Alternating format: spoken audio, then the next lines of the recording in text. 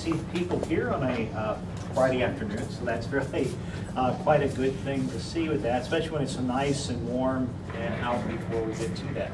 Well, first off, I'm going to share with you a project that really has only been on our campus, has only been going on for 16 months. So keep in mind the time scales that this is still a relatively new project. And it's hidden away, and I'll explain things about that. But it's only been going on for 16 months, so we're still in our beginning stages. And my work with it, I do have various titles depending on where I'm at, what minute I'm at. But this is a Science and Math Education Institute Director, which we're based out of Custer Hall, and we do projects across the state as well as locally, and primarily are grant-driven as it comes up. Well, first off, you're probably saying a MakerSpace. Maybe you've heard about them or seen them around.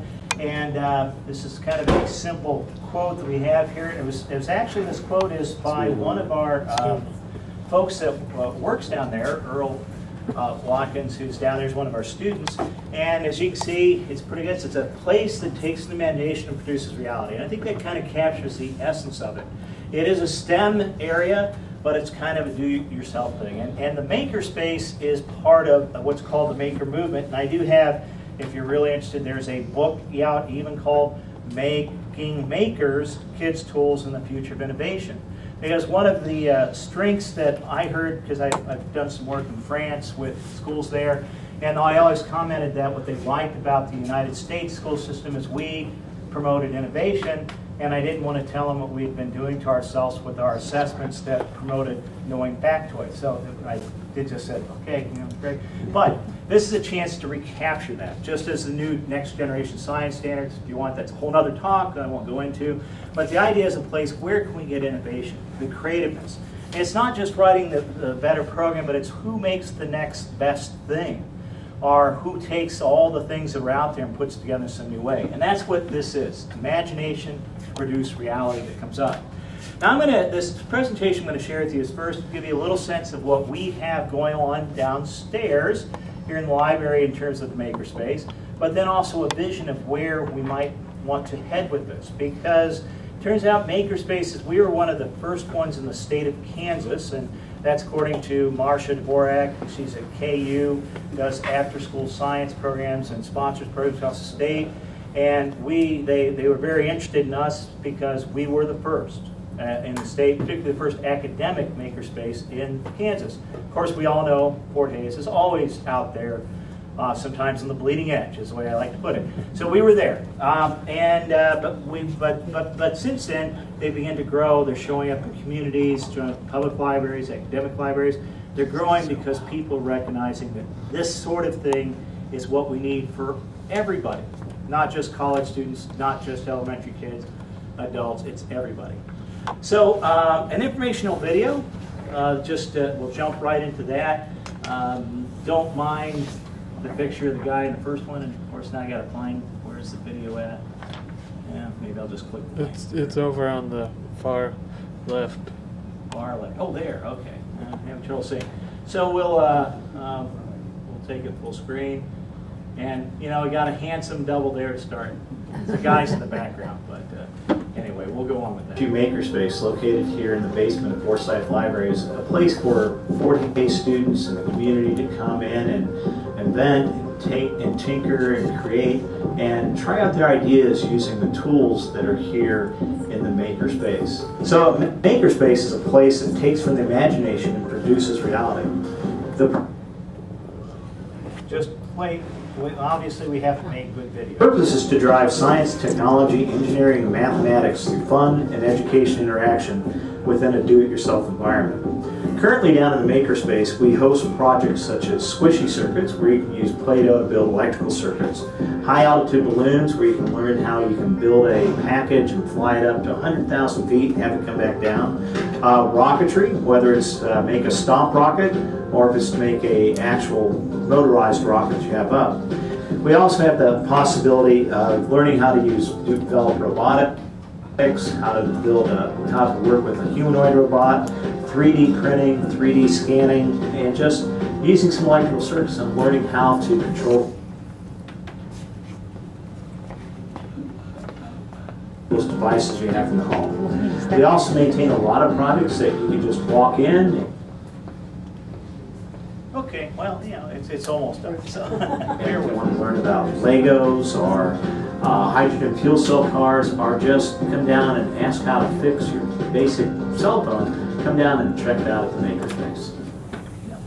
So that's a quick overview. Do you have any questions about what you saw there before I go back to the PowerPoint? No? Okay, all right. Yeah, the sewing machine. Yeah, what about the sewing machines? Well, are you making parts for the sewing machine? Well, She looked like she was sewing. she was. Well, let me come back and tell you why we have sewing machines. Just a bit. I'm going to answer you. I really will. I really will. But we do have, I think we have, is it 4 or 6 sewing machines down there. So if you need to sew, that's it. Let me tell you what's down there, and I'm going to explain why we have some things. So I am going to come to sewing machines because it makes a difference here. One of the things about a makerspace is you have to have tools, and I won't say toys, I'll say devices, but tools, but they're toys too. But yeah, whatever it is. The idea is that it is a place to come and learn through play, creative play. For example, one of the things that we acquired for the makerspace to use, and it was. And I should add that the MakerSpace, though I'm from the Science Math Education Institute, was a joint effort of the library and the Science Math Education Institute. We're hosting it here. Some of the equipment has been acquired through library acquisition. A lot of it's been acquired through SMEI, and we've invested things in it. But one of the things we've invested in are these Now robots. Now robots, the reason we got these is, one, they're really cool, okay? And they're cool because they track people in. Because one of the things that we know as a country, or that we need, are people who can write code. People who can develop the next program and software. And one of the missing groups, this is at least my motivation, part of, I had a couple motivations why I wanted to get these, is that one of the missing groups that are missing are women in coding in particular. There's been some national efforts to do it. Robots that are particularly human form will tend to attract because it's no longer just a guy thing. If you look at some of our other things, they pretty much look like big machines that guys would have built in their garage.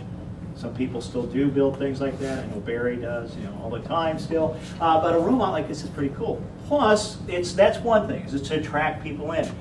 Give you an idea of this, next week we have some students coming from St. John's Military Academy. They heard we had the robot, and they decided they're going to come visit here. So we've set them up to come down, and yeah, you guys can play and program the robot, but in the process we're going to let you visit our science departments because we really want to recruit you. So it's also a recruitment space. I always like to play the long game, where I look at this as a long-term recruitment. Now, where will this be used at? I think the library is talking about using this as to get kids interested about using library resources. It's kind of cool. We have Diana Plunkett and Carol Murray at USD 40. Diana Plunkett on campus, Carol Murray, USD 49, are looking to use these to do some research work or do some work with autistic children, because there's been some research that's tied to it. So it's there. It's a tool, it's engaging, and it has multiple uses that we have there. We have 3D printers down there, and we actually have, let's see, by last count, 5 3D printers downstairs. There are other 3D printers on campus, but most of those are tied to academic programs, which is great, and they should be. But what about the rest of the community that wants to say, hey, I want to make something, I want to replace this, or I've got an idea of something, I want to make a widget. For example, last year we had, it's a little frightening, but last year ago Halloween, we had some of my students, there are students who were going to do part of the Halloween shows, and they wanted to use a dissection kit with scalpels and things, and I said, oh no you don't. Use a dissection kit for a Halloween program. I said, well, can we just print it? Well, yeah, you can print it, of course. And so they printed out scalpels, they don't cut. Okay, they couldn't cut. They printed out the scalpels and all that because they said, we want to do something different. And these are some of the projects that we have across there that they've done. And it's kind of fun, but this has also turned into a project where we had a summer program that we did for some area youth that we used the MakerSpace, and they came in, they learned some about 3D printing.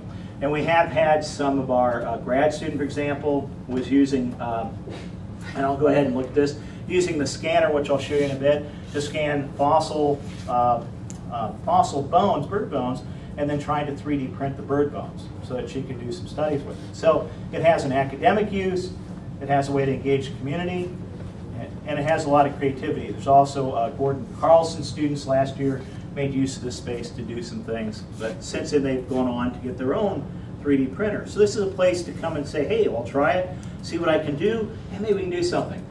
This summer we added one addition. The big printer we added is we had an opportunity, and I will say the MakerSpace, when you go down there, some of the parts are it's pieced and parted together from extra things. Leslie will shut her ears. Leftover money from grants, she didn't hear that. Or the fact that I double purchase when I can, you didn't hear that. It's stocked with parts. Are we okay to go on? You didn't hear that. And I do have a budget to run through you, so don't look too closely. But the idea is that we do stock this up creatively because the university as a whole, it's not an invested space. The library is paying from some student labor, Science and Math Education Institute is, but the parts and pieces are kind of bought off and on, and so we put it together. So the reason I bring this up, the Stratus 3D printer, which is about a $20,000 printer, well, we got it on a discount rate on a garage sale, kind of, from the Institute of Applied Technology, because they got a brand new one that said, we're gonna sell this off campus unless you can make a good deal to us. And I said, I'll make you a deal. And we walked it over there, and we've got a very high-grade printer in addition to the MakerBot printers. And this one, I know they've been doing some work. One of the students here was helping out a person in the community that needed models printed for actually printing some models for train models.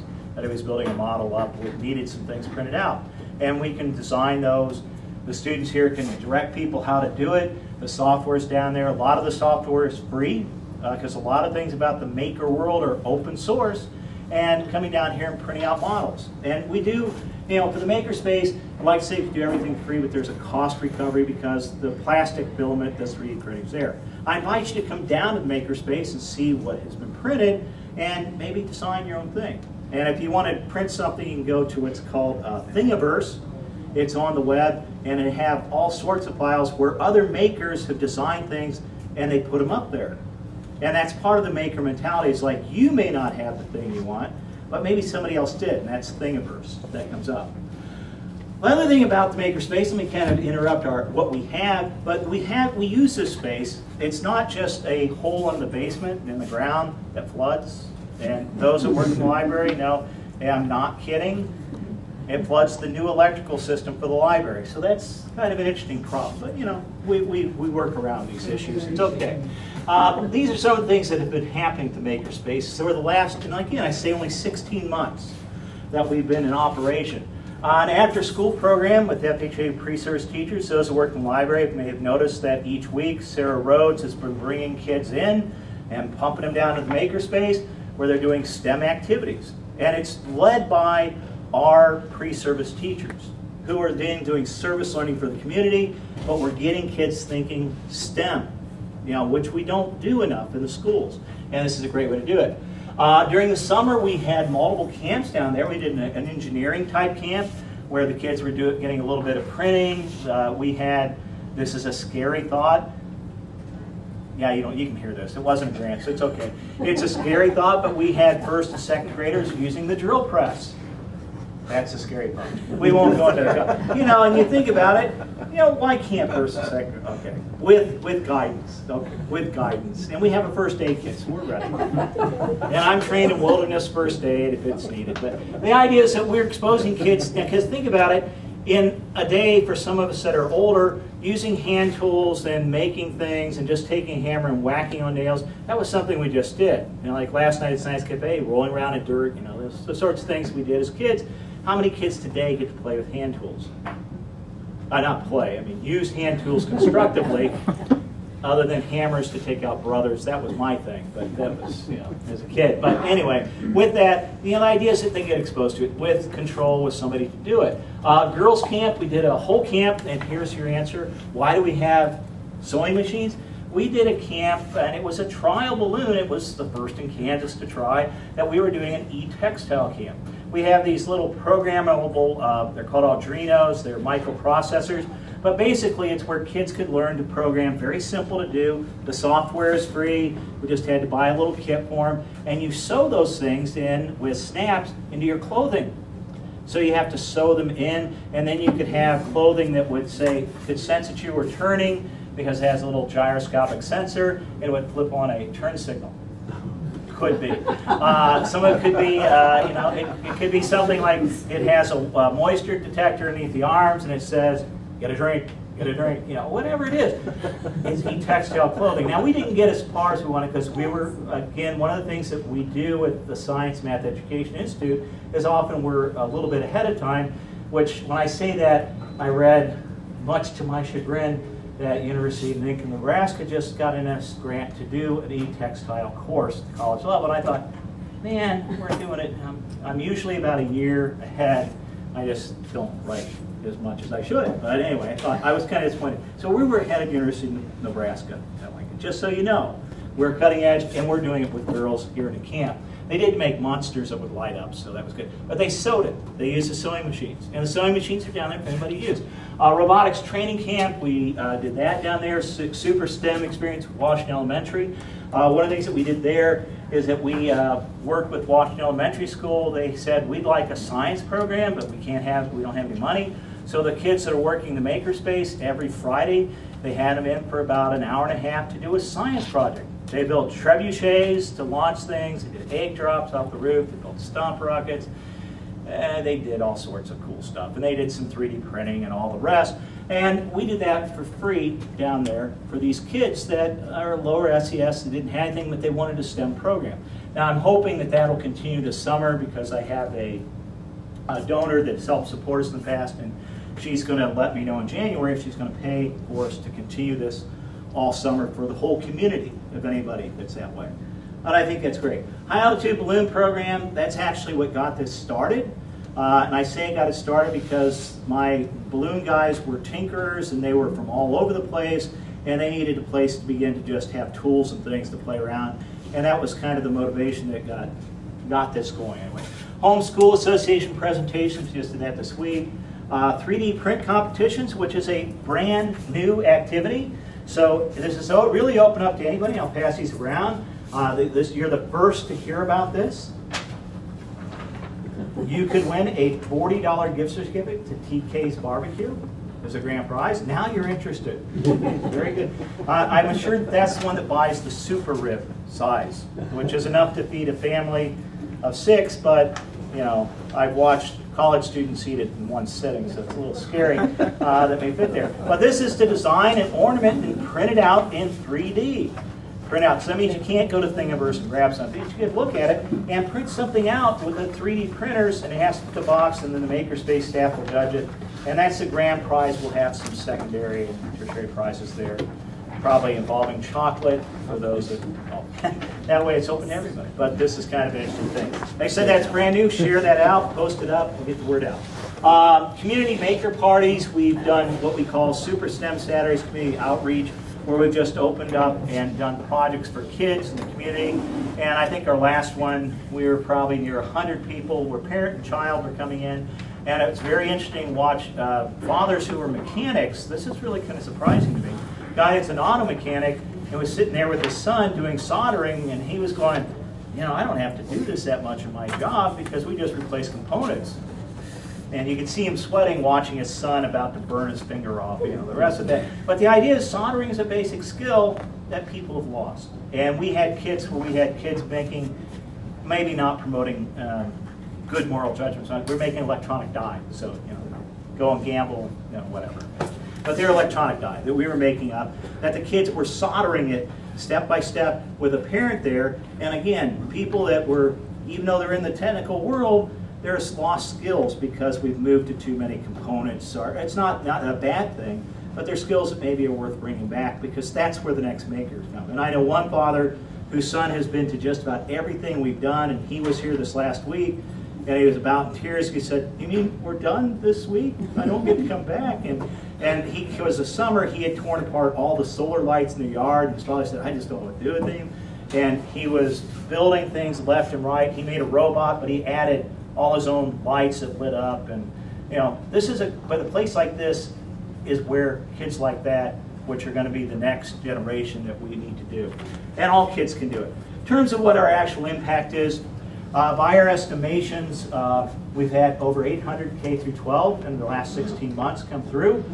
So one of our smaller programs. We do more with our observatory, which is about 6,000 a year. But 800 kids through is a pretty good number. And that's 16 months, considering the first few months that we were open, we were just trying to move tables out of the way and things. So it's really quite a bit. And I think this is probably, for us at the university, is that these programs don't operate with a faculty or a paid staff member. I volunteer my time. Nominally, I'm the director over the operations, which means somebody gets burned, I'm going to hear about it. But I volunteer my time for this. And the students we pay get paid minimum wage, not much, and they volunteer. But we've had over 100 FHSU students have made use or help with volunteering. So this is not just a community thing for kids. It also involves our students. And the programs that happen are done by our students. And I think that's really key, is that this is service learning at its finest, because it's not just doing something, it's giving people the power to move on, to do their own thing. And I think it's very good. Some other things down there, though, if you want to come around and play. Put remote control robot.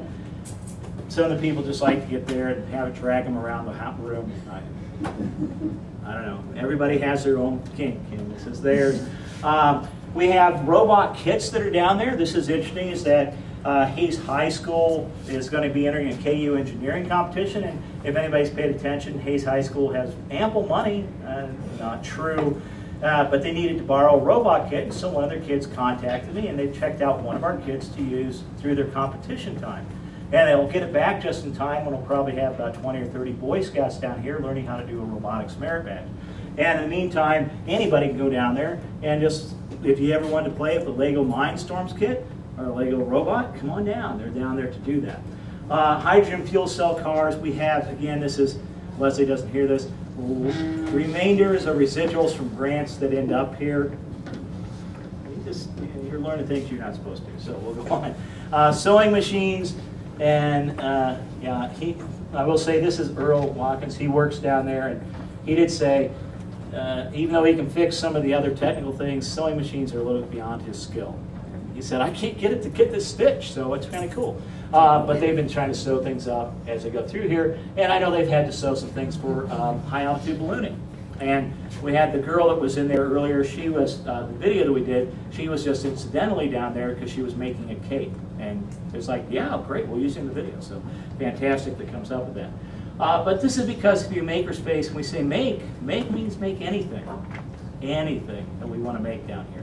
Now, we don't have power saws or radial arm saws. There is a limit to what we'll do. Soldering irons is about as far we go. Drill press is about it. We're not going to go any bigger because the space isn't designed for that. We're more in the higher tech end, but we do have things here, and we can do stuff with it. 3D scanner, which is there, which is very cool and has been used with Sternberg. Again, a case of our students, a graduate student wanted to use it over the summer. We had no programs aligned with it, and she borrowed it to go work at the Smithsonian because they didn't have anything this good.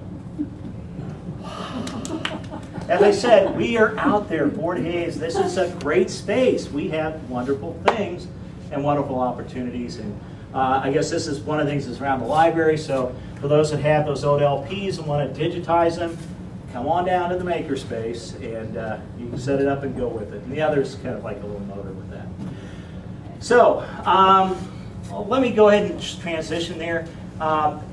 I guess one of the things about this is what about a MakerSpace and where should we go with this? And these are some quotes from some other places that have it, but one of the things that we say is that they do, it's the ultimate workshop. It's a perfect educational space. I think that's a good thing for people who learn best by doing, and that's a lot of us.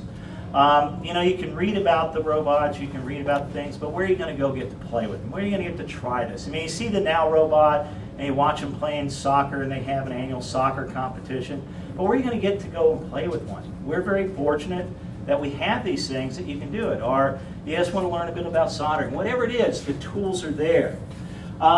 There is, as I mentioned here, a highly collaborative environment, because of the way makerspaces are done, it's not you don't come in for a course, you don't come in for a curriculum. You come and say, hey, I want to try something out. Can you tell me what to do?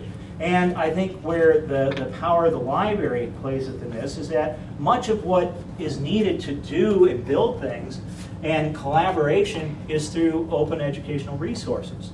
I mean, the resources here at the library where it connects up is a great place to not only find out how to do, but to do. I mean, go back to the older days, you may know people, they go to the library, they'd read up about things, and they go out and do it.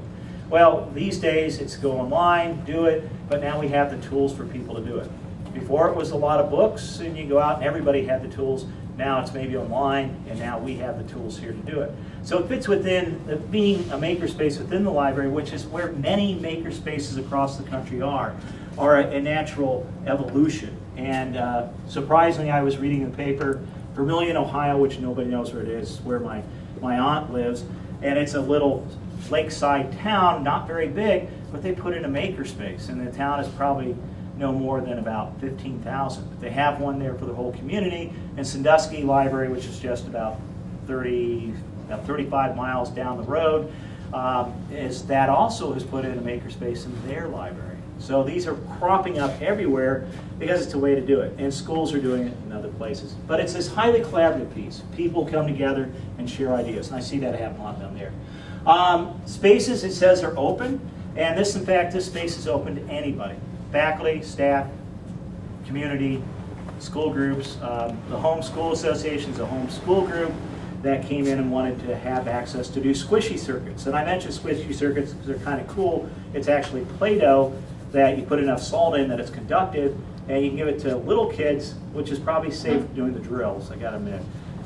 It may not have been my best choice that day, but you take Play-Doh and you roll it out and you hook up some batteries to it, light bulbs and wires, and you can put the Play-Doh and you can make a whole circuit, whatever you want to do. Very safe, kids aren't going to get burned, and if they do, the Play-Doh will extinguish the fire, so it works out well. Works out very well. So that's part of what we have. There's some other comments here.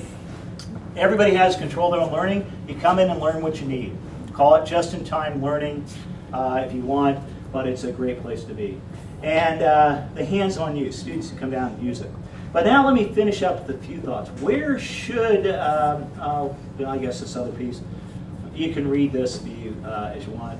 It's a competitive advantage. I guess it's the one thing, is that this does give us a generation of people that we are great at writing software and programs, but you know, in the end, people still like things. Things that work, things that do, things that solve problems. Software is one way, hardware is another. This is a place to do it. And it's a place to learn new knowledge and I guess interplay and innovation.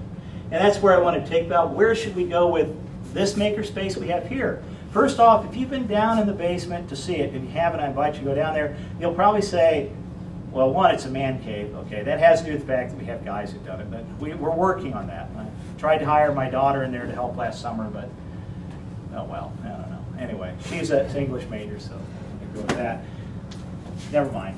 Those that know me know I talk about English. Never mind. Forget it. We'll stop. I'll get myself in trouble. But the main thing is we are out of space. We have more equipment, more tools, and that's a problem. We do have flooding when it rains. That presents a problem. So maybe that'll be a makerspace solution to build a sump pump and dump stuff up. One of the things that doing is we'd like to get more usage because it's a great place. It's great opportunities, but only if you grab it. Which is why we've tried to get more student engagement by doing things, but we need more walk-through traffic. And really a lot of this is like, hey, what's going on? I want to go see it. And so this is kind of where examples, and some of you may have looked at academic makerspaces. This is, I think, in the University of Nevada, Reno, I think, or something like that. This is their makerspace, where they've made an academic makerspace, kind of in their library space. They've taken some room, and yes, they are whiting on the walls. But they're whiteboard painted walls. So they have a coating that you can erase the walls, you can do it. And you can see students having fun and coming about it. Tables set up where people can come together and work. Things around, and it mentions here, in their makerspace, you have kits like Lego Mindstorms. Yep, we got that. Spark Fun, Arduinos, we got those. We do have some, we have a quadcopter down there that we stopped flying in the room. It's a little too dangerous. You don't want to fly a quadcopter in a confined space, really, if you don't. But anyway, we have, and button maker and some other things. We actually have not a button maker, we have an EgoBot. So if you win Christmas or any time, any holiday season, Hanukkah, Christmas, Easter, whatever you want to do, you can take eggs, and we've got a little printer that will draw pictures on the egg. Ooh, maybe a Fabergé. No, that's inside the egg. Forget that. But anyway, you can make really cool eggs. We have printed some stuff on light bulbs and golf balls, too. If you want to make personalized golf balls, you could design it. Your own logo. Anyway, students can do this, and we have kits like this sitting down there to be used right now. Like I said, nobody's really that far ahead of us, but they do some things. In other words, places of using them, chemistry professors come down and will print out 3D molecules. Now, we haven't had many faculty take advantage, but we certainly could. I guess applied math, why does the leaning tower of Pisa stand up? So maybe you could do that. We could print those, and we do have some things printed. Our parts that you need. And service project networking, of course, we do a lot of these things. I guess if you want to print skulls, that's kind of cool. I don't know. Maybe that's your bin and you want to do it. And of course, the one thing is about it, this one does a lot of makerspaces have 3D printing. We do as well. And we have this box too. We don't call it the box of disappointment, but if you look, you'll find a lot of what look like very odd plastic parts because we have a lot of built-in. But of course, that's the nature of being a maker. You are going to have failures, and you go on, and you learn from that. And believe me, we have learned a lot. We learned that printing meteors is probably not the best thing to do for a printer. That was our little mistake. And don't leave it alone. So anyway, and we did print meteors. Can you recycle that? No. But you might come up with creative use. I might. That would be a maker thing to do, Mary. So, like that. But we printed meteors down there. It's really kind of fun as we did it, and asteroids. And of course, 3D printing is a big deal down there. But we're much more than 3D printing. We're computers. We're robots. We're basic tools that you can't get to do it. So my dream, if we could move it, is if this is continuing in Forsyth Library, is that it does need to move to a more central location, someplace that isn't in the water well. That's a bit of a problem. Yeah, I really have to say that. And if we put it someplace that's more centralized, what I would picture is glass walls. No hard walls, because what makes a makerspace interesting is coming in and doing. And if I have a glass wall, I can say, oh, they're flying that thing around again. That's cool. Or when they see I have 3 students that may be down there to build rockets in. Well, as one of them commented to one of the other students, said, you know, this rocket's bigger than you. And I said, good, we'll strap her to it and we'll fly her. We had to worry about the translation. She was Chinese. I said, I'm kidding. We're not going to fly in the rocket. But now they may be building rockets down there. They're huge. Or maybe they're going to be putting together trebuchet. I don't know. I don't know. That's the thing. I don't know what will get built. A more spacious room, and if you go down there, you see it's a little crowded, but that's what happened. But an opening environment for future projects and classes. So this is what I envision. I mean, I think Fort Hays is an early leader in the makerspace movement in Kansas. But we can be, oh, so much more if we choose to be. And it brings people in. And it makes use of a library in a way. A library is a place of learning. It's just a place of learning. A place for people to learn on their own. I mean, that's the greatest thing. It's why Carnegie and the others invested in the library movement was because we needed places for people to go learn, to be to grow by themselves, and that's it. People that we have working this year down there, these are the guys. 2 of them are CAM students. So Harry, who's Harry and Patrick, Harry Ha, and then Earl and Cole, who have actually been involved in this project from the beginning.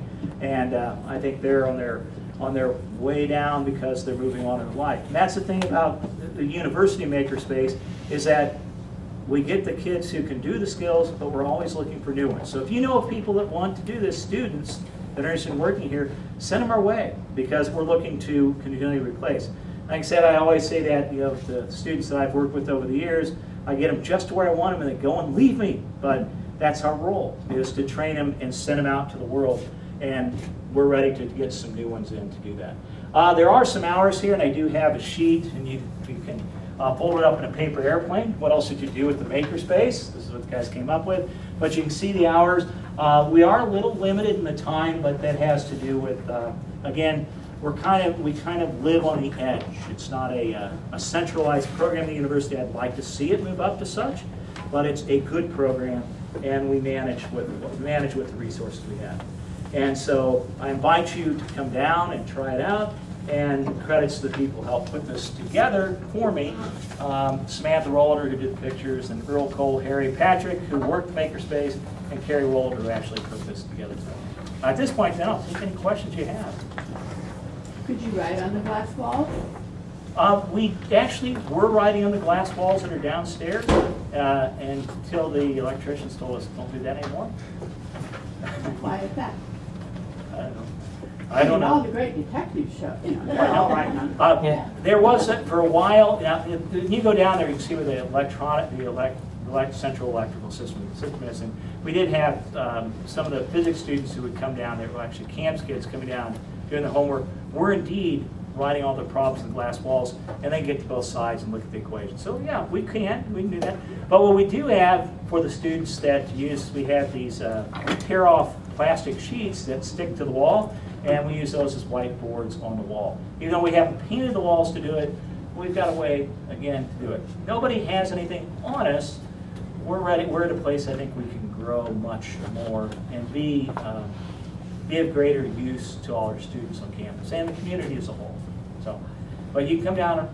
You want to come down? I'll let you write in the glass walls. Okay. You're welcome to. And run the sewing machine. All right. Okay. Actually, we need someone who's willing to come in and teach you how to Can use it. we go down today and look at it? Sure. I've got the key. I guess we start tonight. Yeah, we'll go down right after this. I think I have my key with me. Yeah.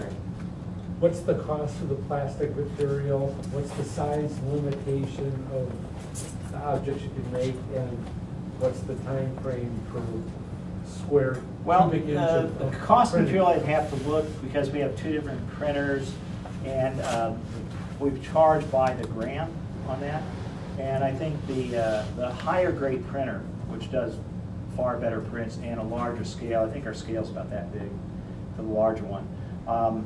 I think it's like 85 cents a gram or something like that. And the others are smaller prints, which are only going to get to be about that big. And they're about, I think they're running about 25 cents a gram. Now, time frame, depending on the complexity of the print and the size of the print, some prints we've done take 30 hours. Some prints will take an hour. But depending on, again, so the complexity, it varies. It can be, we often will start projects that will run overnight that come up. Some things are simpler, but an hour, but usually not any less than an hour for that. And I don't have my keys for down there. Does somebody here have keys for that? I don't think they do. No. Would Tom have one? Maybe Steve. Steve. The MakerSpace? Mason's still at the desk. Somebody's got to have keys here. Steve probably has it. Is Steve here? Yeah, he's Yeah, somewhere. he's here. We can find our custodian, we can. Yeah. Yeah, why don't you find a custodian? I'll take a few more questions, and then for some reason I guess, I think I forgot them at home. So you mentioned the Thingiverse. Is that Creative Commons type of thing? Or Yes, it is. Okay. It's very much Creative Commons, and what's happened is a lot of people design things and just pop them up there. So if you're looking for, particularly, some people like to get old-timey toys, and they'll use a CAD program or some of the free CAD type software that's available from Google, and they'll make the toys, and they'll put the toy files up there, and you'll print out the parts that you may put together. So if you look on the Thingiverse, I think, Leslie, you look, and there's cool stuff there. I know this summer when we did it, the Pokemon files were really popular with the kids. We printed a lot of different things from that and Adventure Time. So you look for it, you'll find a lot of things. And I will say this book, Making Makers, Kids Tools, Future Invention, is kind of an interesting piece that we have to do. Some other questions you have while they're looking for somebody to open the doors down there. And for some reason, I left my keys at home. Did you On find this ornament competition, Yeah. how do you make the design? Well, How do you start? well, first, I go talk to the MakerSpace guys. That's kind of where we do. There's some CAD software, computer-aided drawing software that's free. Google has Google SketchUp, And if you download Google SketchUp, and you just kind of with your mouse, you'll draw out where you think things will fit and draw it up. And then with that file then can be taken and downloaded and printed on the printer. So that's really where it comes at. And it's surprising what you can do. Does anybody have kids who are into Minecraft? Only me, I have middle school kids. Minecraft, if you talk to middle schoolers, say, well, yeah, I play Minecraft. It's a world where they build block by block, they build worlds. And you can actually take part of the world and drop it down and print it out. And that's kind of exciting. I can print my world. It's kind of weird, so kind of important. Okay, so I don't know if that helped out. Try Google SketchUp. The other thing is, head down to the MakerSpace. Yeah. Part of this is to get people down to the MakerSpace. Well, I want to have some idea of what I'm doing when I get there. Well, but you know, that's part of it. You come down and say, can you show me where I start? And they can help. That's part of their job, is to try to do it. Which is really something to, you know, to have people who have the skills to do it. Somebody, yeah, okay, good. Yeah, other questions then. Barry? Yeah. What's the strength of the material as far as using it in an actual application? Let's see. The MakerBots are not as good. I get what type of application you're talking about. Let's say you make a specialized nut bolt. Could you use it in? No, not really. Not really. I mean, they don't have the tensile strength of metals. And part of it, now ours don't. Ours don't. Are there 3D printers that have stronger strength? Yeah, I think ITs have some things that could serve in that role. Isn't that what they're doing in space? Having this? Well, you're right. On the ISS, they did take up a 3D printer to use up make their own tools, isn't that Yeah. it? Yeah, it is to make their own tools. We can make wrenches and things like that. I'm not sure what the actual breakdown strength is and all that, but you know, it is a plastic. It will break down, but there are different types of printers that can do a better job. Part of what these were for, at one point, was to do rapid prototyping. In fact, the first 3D printer we got on campus was over at the IAT, and they were doing it and printing out things for A1 plank. They would print out cornices that could be used to more rapidly set up scaffolds. So they print out the plastic one, they try it out enough, and then they send it off to somebody to do the metal work. So that's kind of nice. Are there other materials that other printers could use other than the plastic? Yeah, there are some biological printers that'll print cells. We're not going there. Some will take a more material, will actually do more. That's more of a laser cutter, but they'll rot away. The difference with this printer and some of those is that we build up with plastic filaments by melting filament down. The others may do an abrasive process where they'll actually cut away pieces. So you could do a metal piece, but you'd probably be cutting away. But before you do that, why not print out plastic, be sure it's what you want, and then swap the file over. Yeah. Do you have the laser cutter? We do not down there. I thought about it, and I was looking at it, but I decided price wasn't good, not so sure. Not so sure I want to put that down there. Now, there is a laser cutter on campus, though. That's over in IAT, but you got to talk with them about that. That's kind of different. But I think they can be contacted for paid projects or things like that. But I don't want to speak for them. Yeah, I don't want to speak anymore for them. I don't get myself in trouble. Okay, other questions? If not, we can head downstairs. And I got